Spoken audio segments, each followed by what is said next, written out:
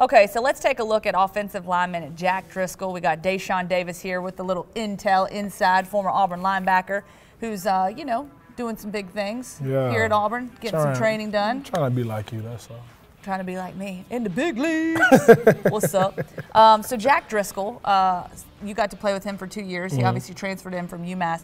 What can you tell us about his ability and skill set on the line? Well, when Jack first got here, I mean, too many players didn't know about him. You know, played at UMass, and a lot of players were asking, "Where is that?" You know, when he first got here. But he was a guy, man. I gained respect for him extremely fast because he came in the summer, and that was probably the hardest summer that we've had, you know, in my entire Auburn career.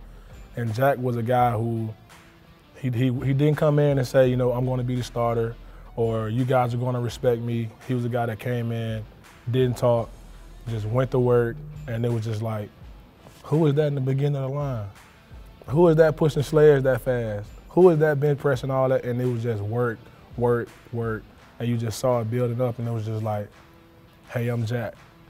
Like, bro, you've been here for 4 weeks, like, never said anything, just put your head down and work. And it was like, hey, I'm Jack.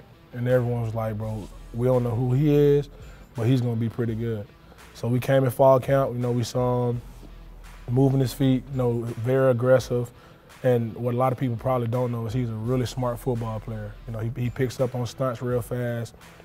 He's looking at defensive linemen by the lean, seeing if they're coming inside, they're trying to beat the edge. You know, he's a guy that dissects the play before the play. And as an offensive lineman, especially in the NFL, that's something that you have to do.